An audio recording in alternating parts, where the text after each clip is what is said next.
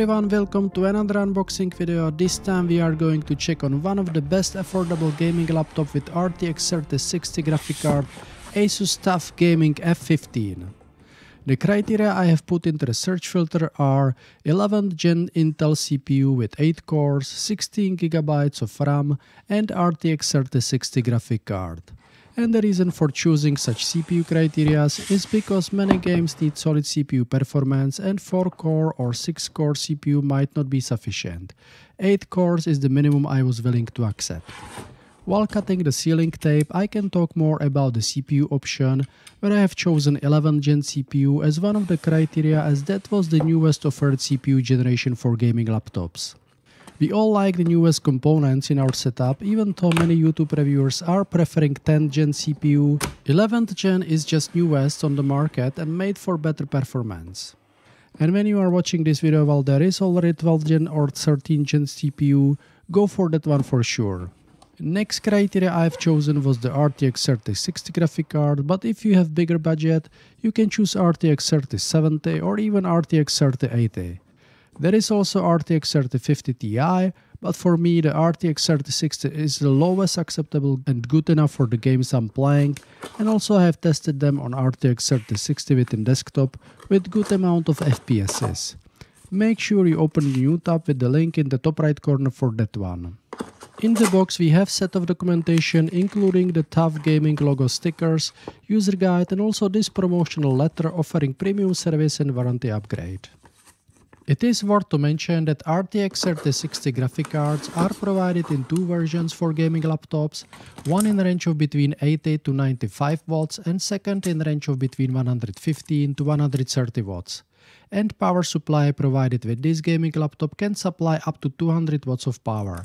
And last artifact is the power cord, in my case it is the EU version. In this gaming laptop we have GPU with max 95 watts, so power supply with 200 watts will be able to provide enough wattage.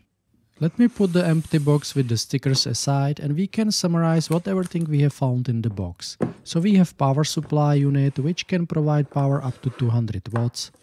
Then we have power cord, set of documentation including the user guide, and gaming laptop itself wrapped in the protective cover.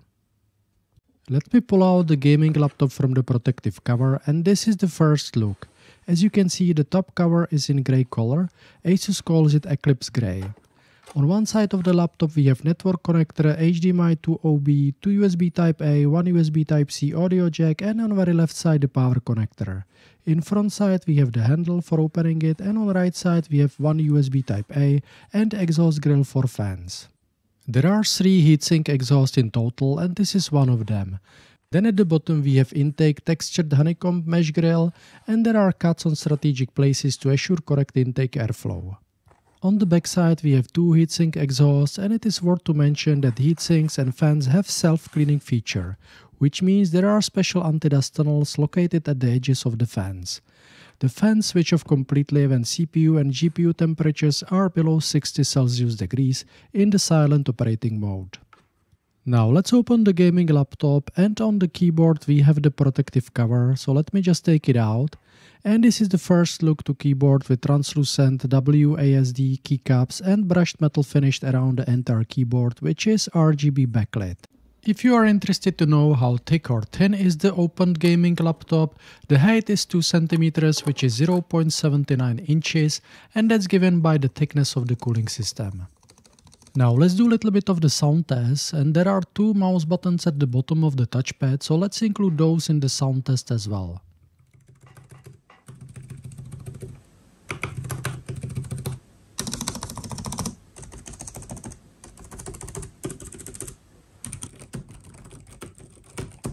Keyboard has fairly normal sound, no rattling or squeaking, but I'm going to use external mechanical keyboard, which you can review under the link in top right corner. And now let's unwrap the power supply unit. It is again wrapped in nice protective cover. And let's connect the power cord to 3-pin connector on AC/DC adapter.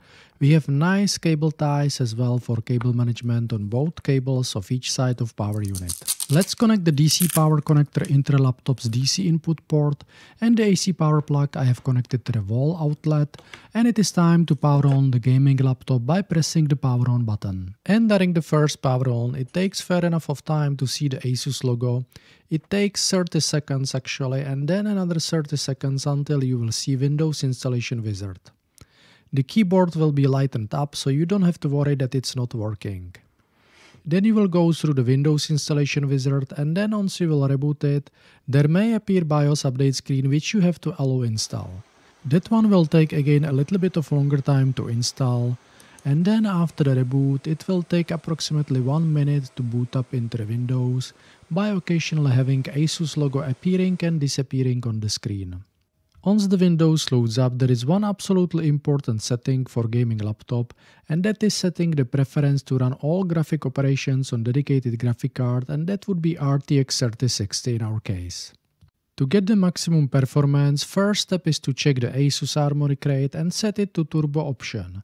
By default it will be set on silent or Windows option.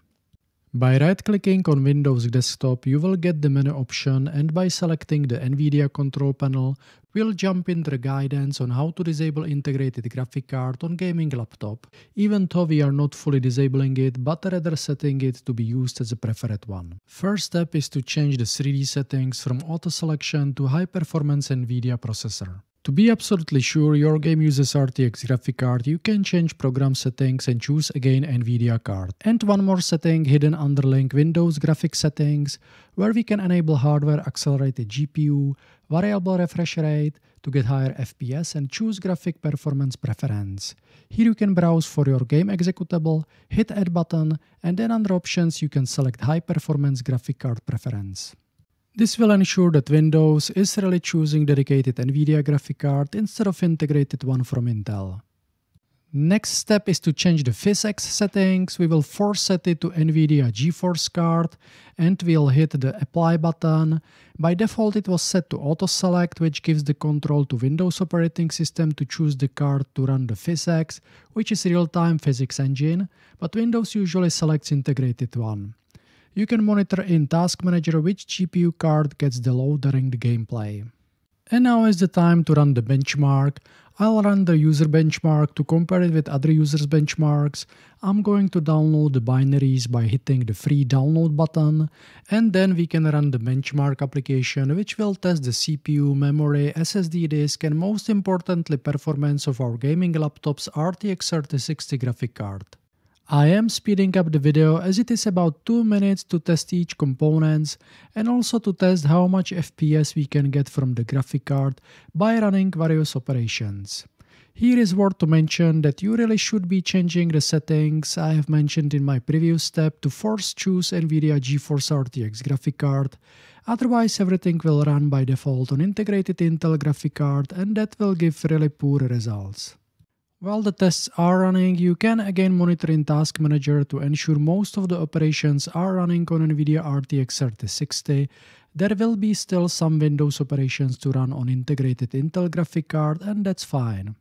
Once the benchmark test completes, we can review the result. There are 3 categories. First one is the gaming, where we can see this gaming laptop is a battleship. Next category is a desktop with a result of nuclear submarine, and third category is a workstation which gives result of aircraft carrier.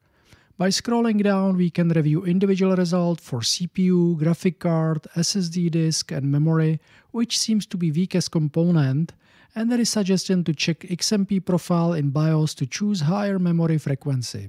So this is something I can definitely explore if there is such BIOS setting on this gaming laptop. At the bottom of the page you can see comparison to other laptops with same CPU, GPU, SSD and RAM, and you can see that many have ran the test with the default graphic card auto selection option, which has resulted in running the benchmark on integrated Intel UHD graphic card instead of on the NVIDIA GeForce RTX graphic card. Now let's listen to fan noise with increased volume.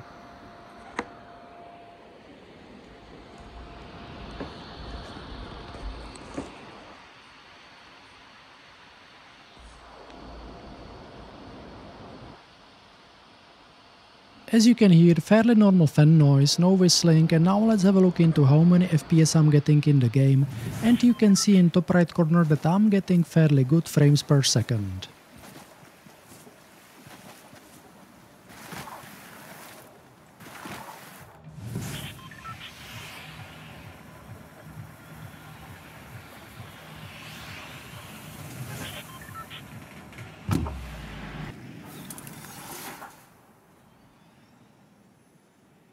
Integrated speakers are normal speakers, but anyway we are all using headsets similar to one in the video listed in top right corner, which you can open in new tab. So in summary, this is fairly good gaming laptop for reasonable and affordable price with 8-core CPU and NVidia GeForce RTX 3060 graphic card. It has sufficient input and output connectors. I'm actually having it connected to external monitor, even though the integrated display panel supports 144Hz refresh rate. Dedicated GPU RTX 3060 provides good amount of frames per second in games, but it is important to set the preferred graphic card in NVIDIA settings, which you would need to do on every gaming laptop. I have not tested the battery life as I'm using it most of the time connected to the power outlet, and the main reason for going with this gaming laptop instead of desktop is the price. If you found any part of the video useful, hit the subscribe button to do not miss any future videos, and until then, cheers!